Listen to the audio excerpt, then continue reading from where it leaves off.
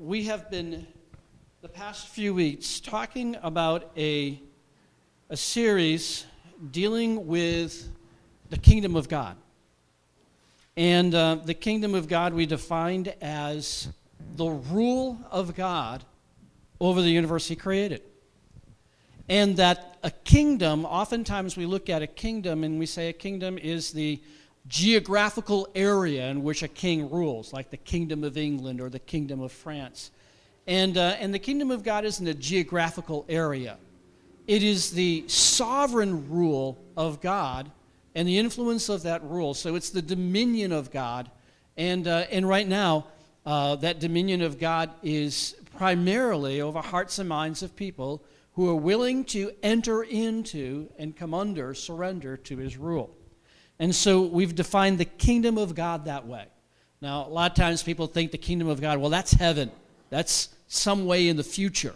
That's not here. That's not now.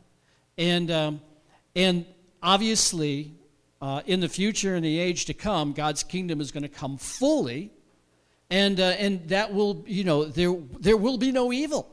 There will be no prayer, for healing, because all will be healed. Every eye is going to be wiped. There's going to be no more tears. The kingdom of God fully coming in the future.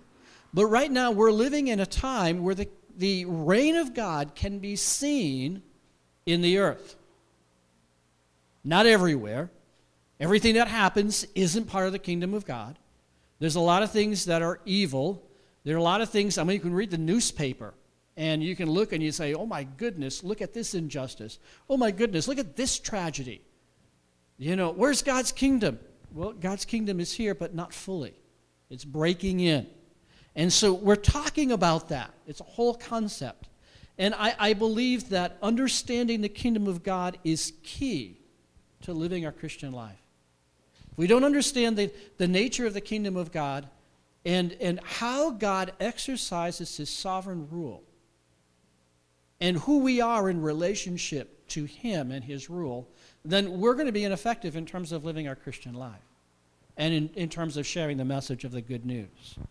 So a couple weeks ago, we looked at Genesis chapter 1, and we saw that God created men and women in his image, male and female.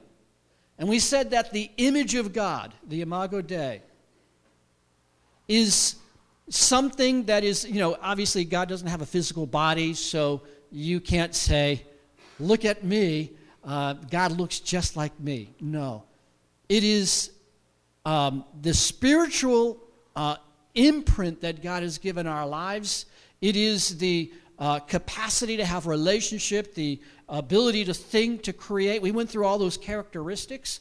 But one thing we said about the image of God is that we are different than all other creation. That God created us as human beings uniquely, apart from all the other creation, because we're made in his image, the only thing in creation made in his image. And we, as his image bearers, represent God in creation. We talked about that a couple of weeks ago, remember? We represent God. We represent who he is. And he has given us a dominion, a mandate that we are to exercise dominion over creation, and to be co-rulers with him. But that dominion is that we are to fill the earth with his image, with his likeness. And we do that through having children.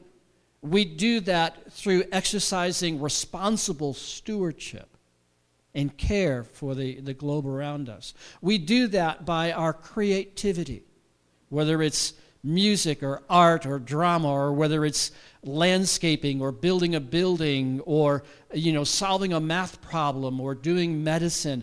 Whatever it is, there's creativity, and that is filling the earth with the image of God. God has given us that dominion. Last week we looked in Genesis chapter 3, where the enemy came to Adam and Eve while they were in the garden, and they were given responsibility to manage the garden. And the enemy came and challenged their understanding. They could eat from any tree in the garden except for one, the tree of the knowledge of good and evil. And they were not to be able, God says, don't eat from that tree. And so the enemy came and he deceived Eve and he tricked Adam, and they thought that God was withholding something from them, so they ate from the tree. And their eyes were opened and they experienced good and evil. Now, God wanted to give them an understanding, a discernment of evil, but not the experience. And when that happened, we call that the fall of mankind. Adam and Eve fell from God's grace. Something changed in their spirit. They were corrupted. And every single one of us who are descendants of that first,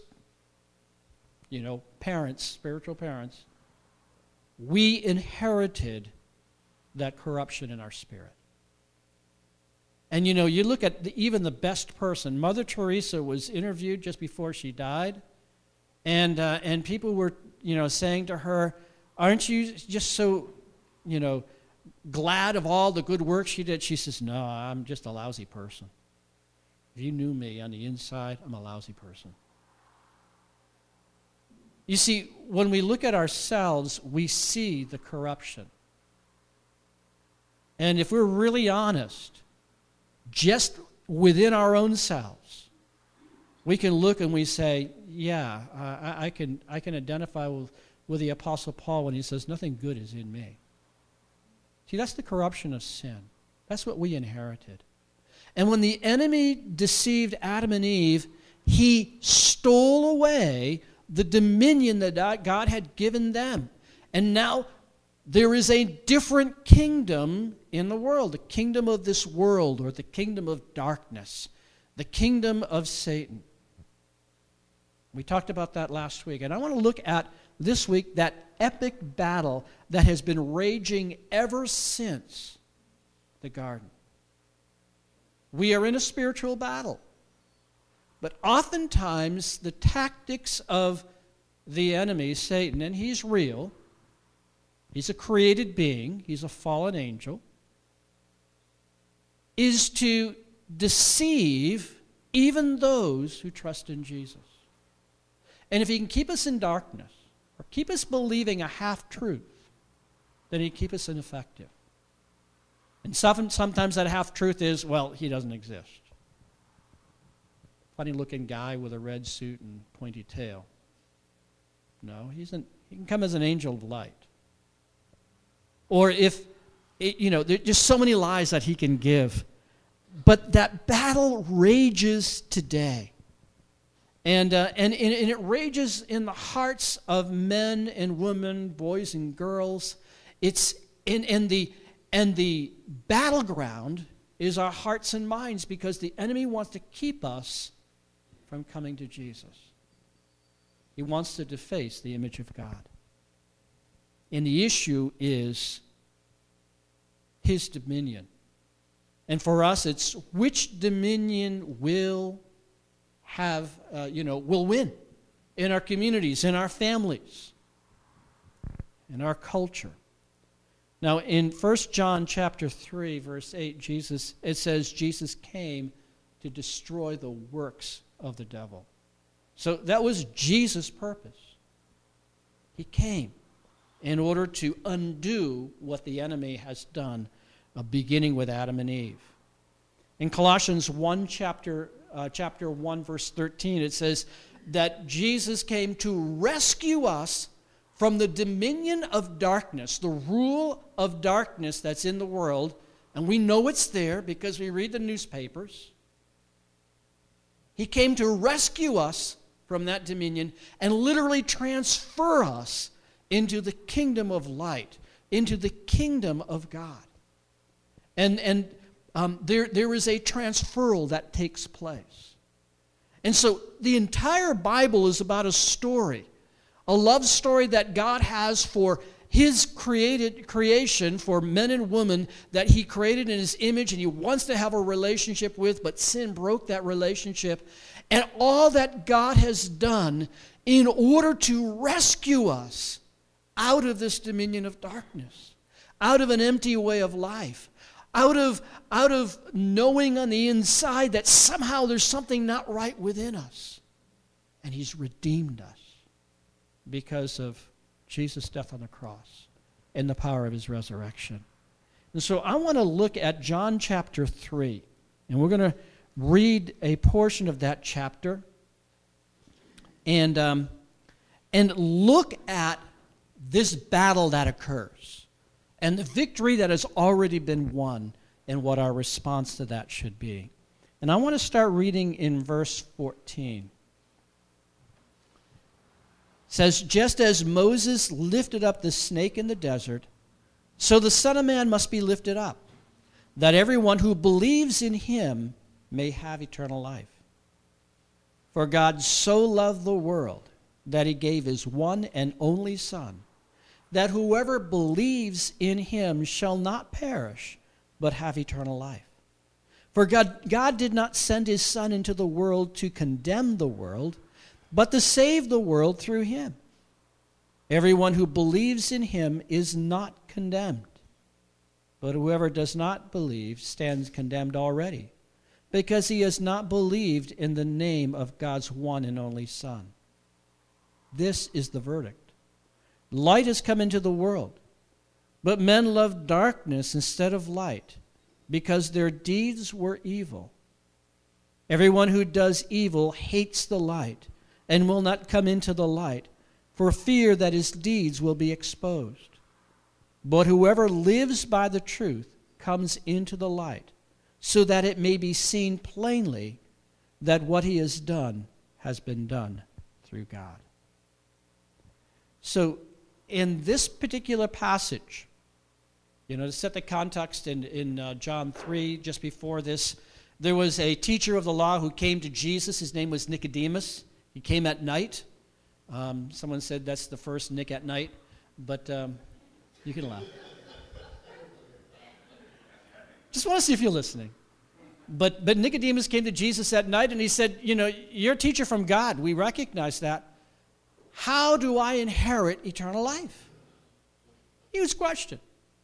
And Jesus said to him, he said, you need to be born from above, or born again, born of the Spirit of God, if you're going to see the kingdom of God. And Nicodemus says, whoa, wait a second. I've already been born.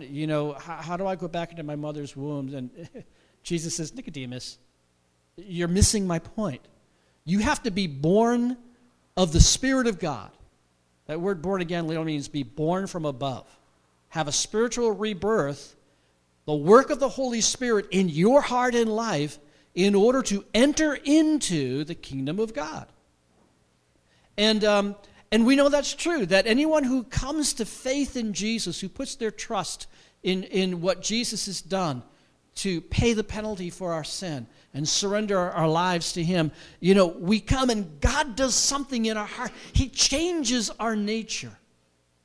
He not only forgives our acts of sin, he heals the sin sickness that's within our very nature, and we've been remade in Christ. Even though we still struggle with the battle that goes on within our lives. That's the decisive victory Jesus won. And then in verse 14, Jesus is talking and he said, the Son of Man, he's referring to himself, needs to be lifted up. In other words, this was before he died on the cross. He says, I need to give my life as a sacrifice upon the cross. In the same way that Moses lifted up the snake in the wilderness. Now, what in the world is Moses doing lifting a snake up in the wilderness? Let me tell you the story. The Israelites had just come out of Egypt, miraculously delivered by the power of God.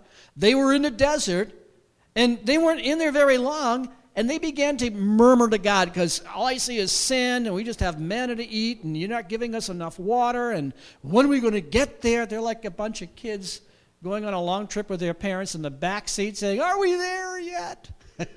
And they were whining and moaning and murmuring and just basically saying, God, you're not keeping your promise. Well, God got mad.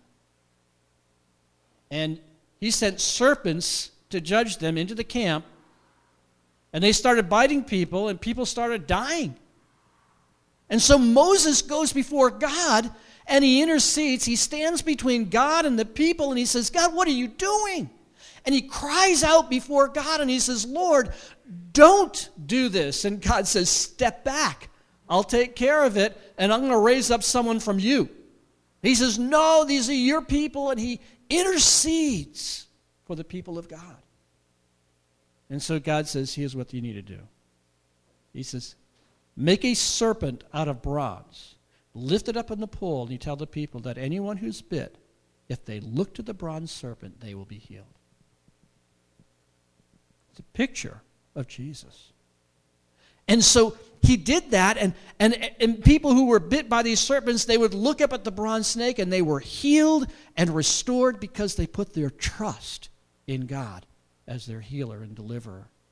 And so Jesus said, the same way Moses did that, well-known story, Nicodemus would have known it, he said, the same way, I am that bronze serpent. And even today, the symbol for the medical community is a serpent around a pole. That's where they got it from.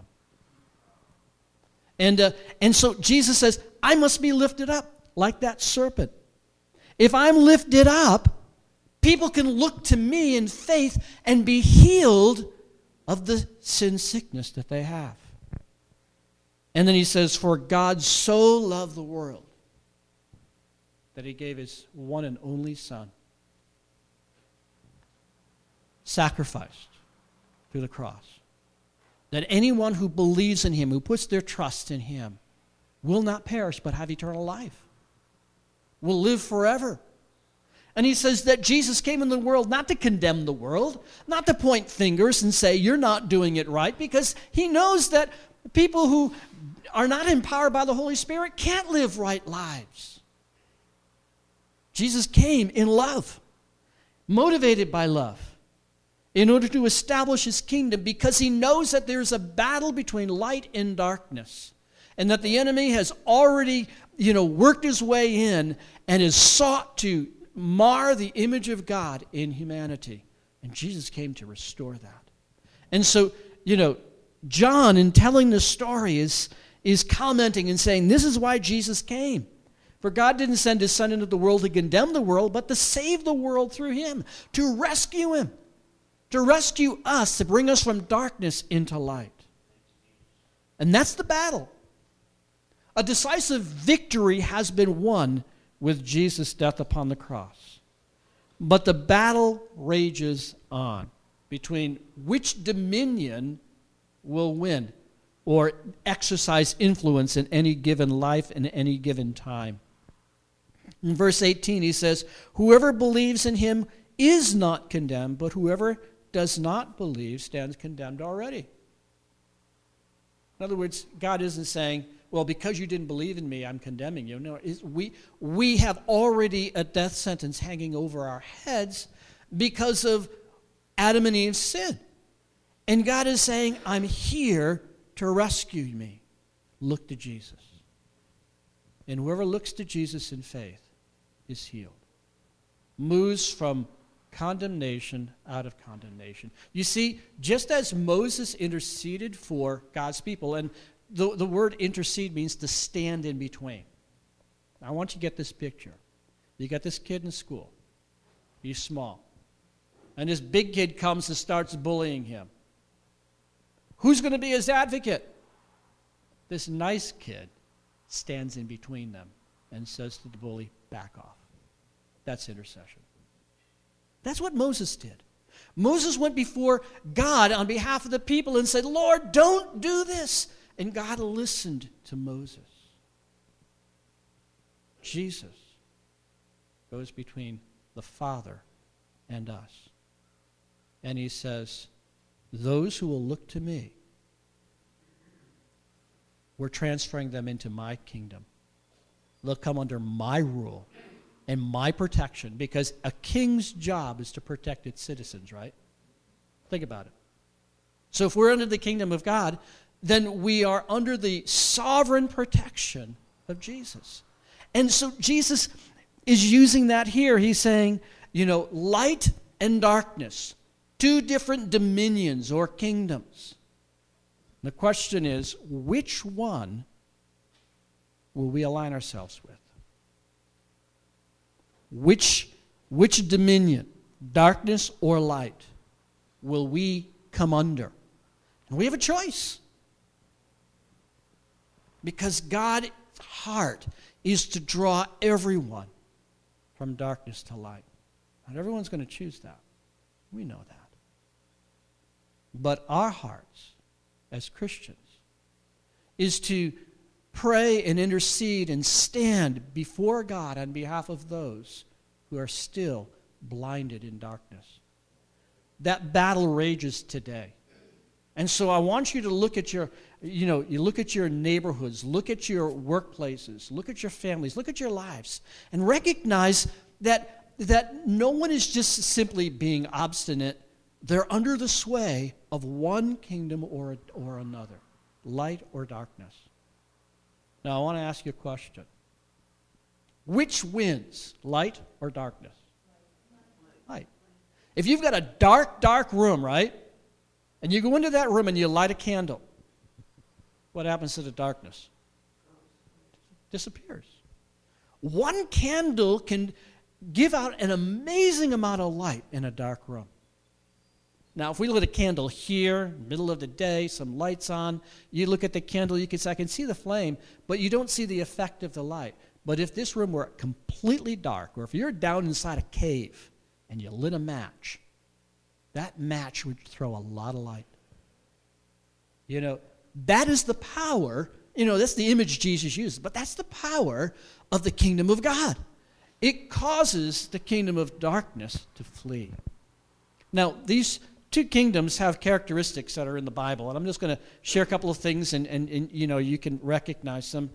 That when we look at the dominion of Satan versus the dominion of Jesus, one is dead in sin, the other is alive in Christ. The dominion of darkness is rooted in self-centeredness. It's all about me. No one else matters. No one else exists. The kingdom of Jesus is surrender to the Lord and being willing to serve somebody else, being willing to follow his example and give your life for somebody else. Kingdom of darkness, you love darkness, as the scripture says. Men love darkness instead of the light because they're deeds of evil. They don't want to be exposed. But when we come into the kingdom of Jesus, then we walk in the light as he is in the light. And we don't fear exposure. We don't fear doing something wrong because we're not under condemnation. God loves us. We can love one another, and we can help one another grow in our walk with Jesus. Dominion of Satan, people are blind to the light. They don't see the gospel.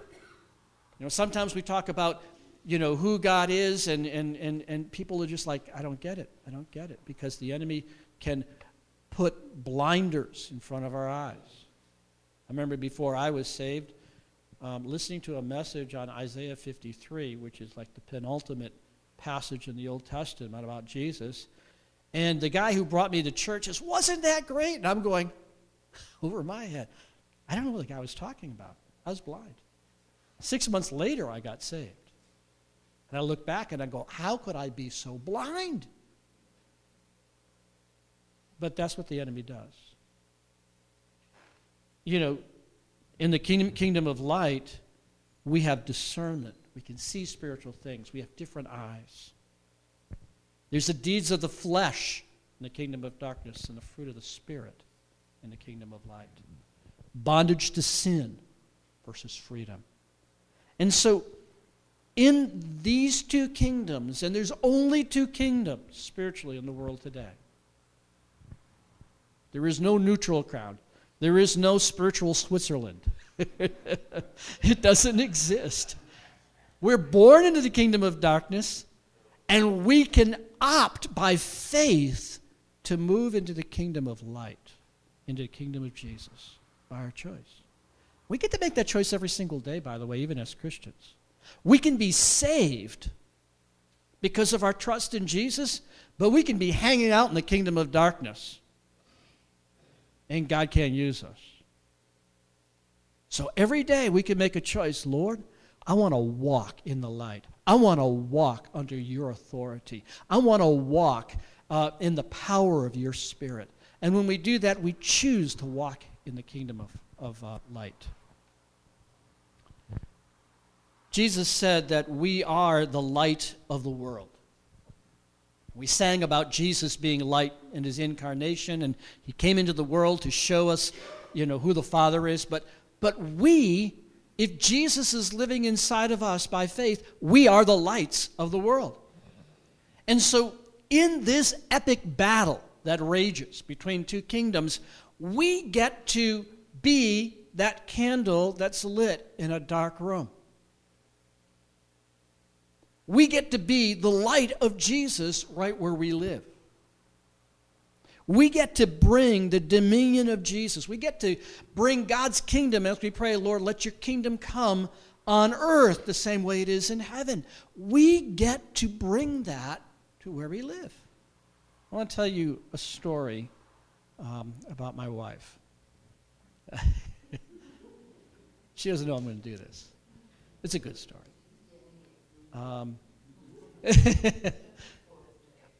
Friday, we went to calling hours for a friend of ours.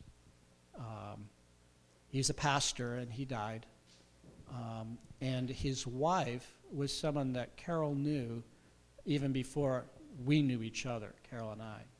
And she was a teacher in a public school, had taught this woman's, Elfie is her name, taught Elfie's younger sister, and became a kind of a big sister to both this other girl, Billy, and Elfie, and through her relationship with Jesus, was talking about who Jesus is.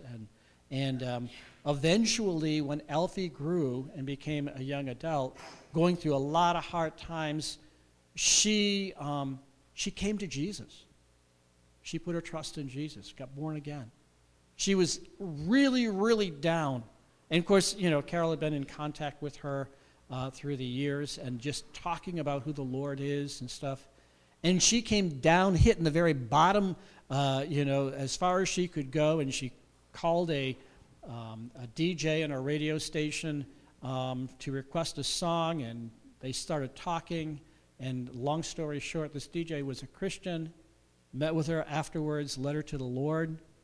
Eventually, she became his wife, and they are pastoring a church.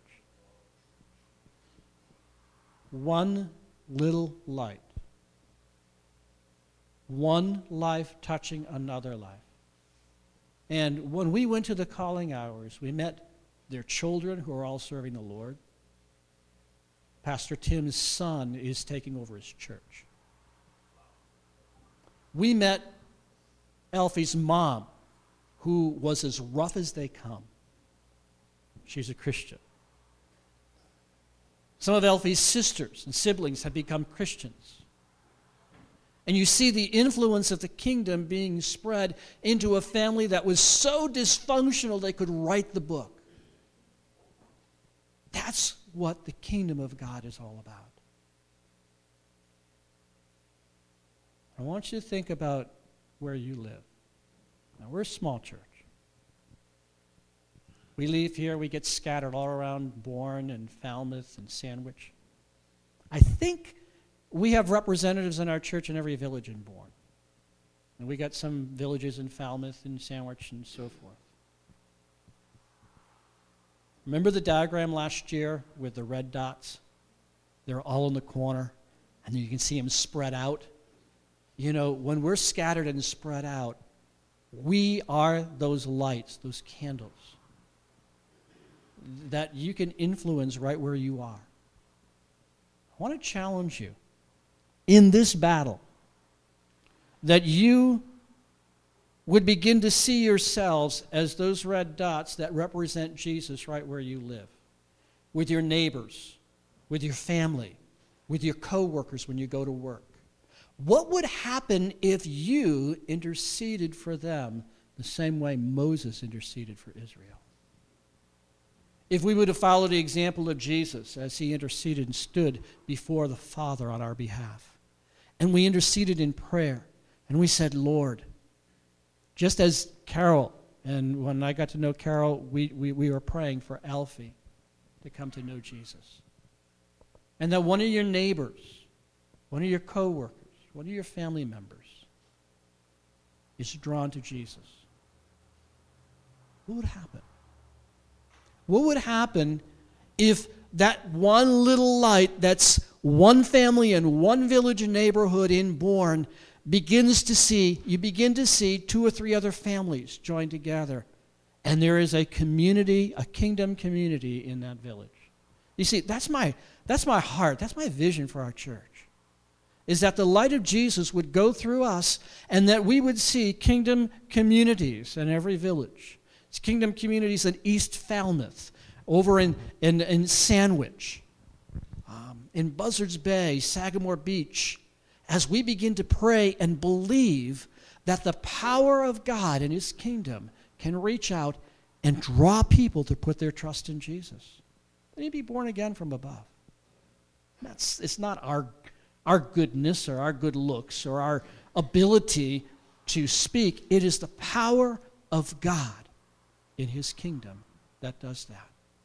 And I believe wholeheartedly that God has people that He is calling all throughout this region to Him. They're going to come from dysfunctional families. They're going to come from people who are right now living in darkness and don't know anything else. But we're the lights. We can bring the good news of Jesus. We can bring the dominion of the kingdom. And it begins with prayer. Consistent, daily prayer. Specifically for people. If you don't know your neighbors, go knock on their door, bring them a bunch of cookies, and say, "Hi, I'm so-and-so. Here's some cookies." All you got to do. How are you doing? And if they say, "Oh man, things aren't going well," I'm going to be praying for you. And then you go before the Lord. And you go back a few days later and say, "How's it going?" See what God does. The kingdom of God is supernatural, but we need to be supernaturally natural. And it's the power of prayer that does that. It's that power of the light shining in darkness. And I want to challenge you to get a vision for that, to see that, to believe that, to see that spiritually. And if you look and you say, "Oh, it's impossible." Well, what does the Bible say? With God, the impossible becomes possible. Amen? So I want to close us in prayer, but I want you to help. I want you to think about people that you've been praying for. I want you to think about people that live next to you, the people that you see week in and week out, and I want you to pray for them.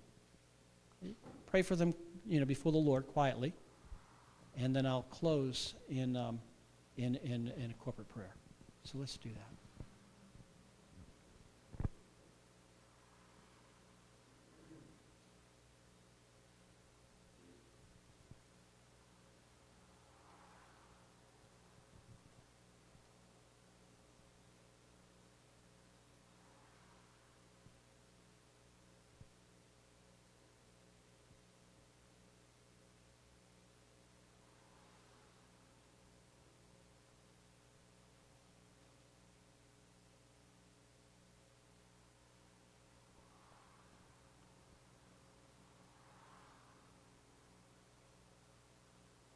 Lord Jesus, we thank you for your kingdom. And we pray, Lord, that your kingdom would come here, where we are. And it would be seen the same way as it's seen in heaven.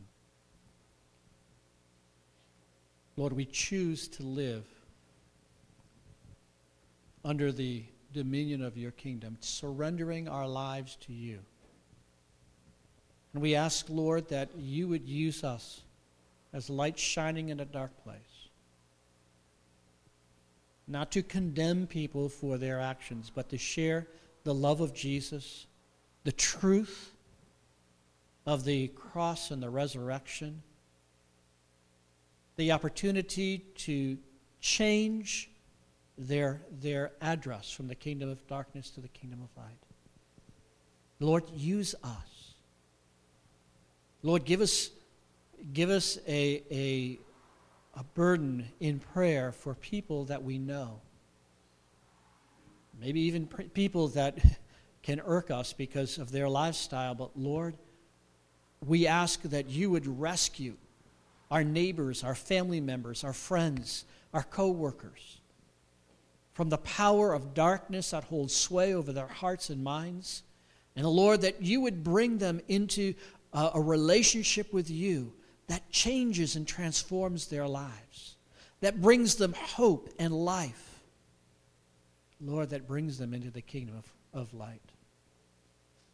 And so, Lord, we just humbly ask, use us. For it's in Jesus' name we pray. Amen. Would you stand with me as we have our benediction? It's taken from Psalm 33, starting in verse 16. It says, "No king is saved by the size of his army, no warrior escapes by his great strength." So it's not up to us. "A horse is a vain hope for deliverance. Despite all its great strength, it cannot save.